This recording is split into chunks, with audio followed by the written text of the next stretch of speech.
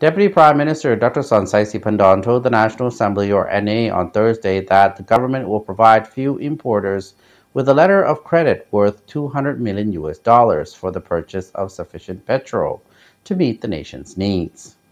สำหรับสปป.ลาวของเฮานี้ถือเป็นประเทศนำเข้าน้ำมันเชื้อไฟห้อยส่วนห้อยเฉลี่ยแต่ละเดือนเลยเป็น100 Deputy Prime Minister Dr. Sonexay told the National Assembly members that the government will provide fuel importers with a letter of credit.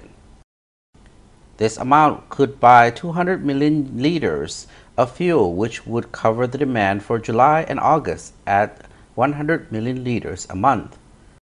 The government will continue to provide foreign currency to importers during the remainder of the year in a bid to procure sufficient fuel, the Deputy Prime Minister said in response to questions raised by Assembly members about the government's plans to fuel supply amid continuing shortage. The government has provided credit despite limited foreign currency reserves. The plunging value of the kyib has placed an added burden to importers struggling to source sufficient foreign currency to buy much-needed fuel, which must all be imported. ทางรัฐบาลก็ได้ตกลงสนองเงินตราให้แก่บรรดาวิสาหกิจน้ำมันเชื้อไฟในเดือนที่6นี้ According to Dr. Sonexay, the government would source foreign currency from companies that export minerals and agricultural produce, which would be given to fuel importers over the remaining months of this year.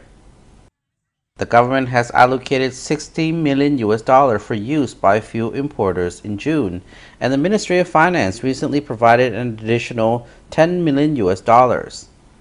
From June 1st to 21, as much as $102 million was sourced to pay for imported fuel, which was enough to cover normal needs and included money sourced from commercial banks. This has enabled more petrol stations to open.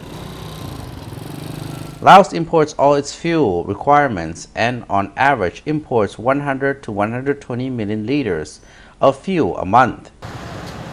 Prior to the steep price hike, it cost $600 to $700 million to import sufficient quantities of fuel for 1 year. But the amount spent has doubled in line with the spiraling price of fuel on the world market.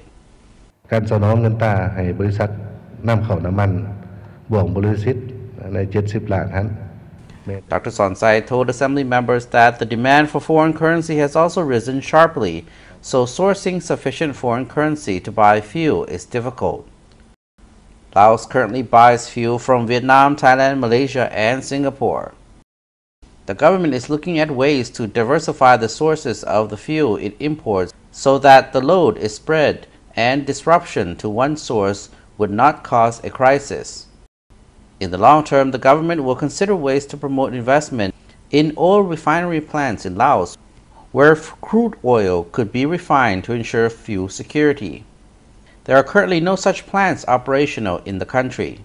ภายการสนองน้ำมันการคุ้มครองเงินตราโดยเฉพาะเป็นอัตราแลกเปลี่ยนคอยก้าวเข้าสู่ความสงบ Dr. Sonexay pledged that authorities in charge would take action against individuals who manipulate exchange rates unlawfully for personal gain after learning that the disparity between exchange rates offered by commercial banks and some currency exchange units was inappropriately large. Some foreign exchange units that were found to be in breach of the regulations have had their license revoked.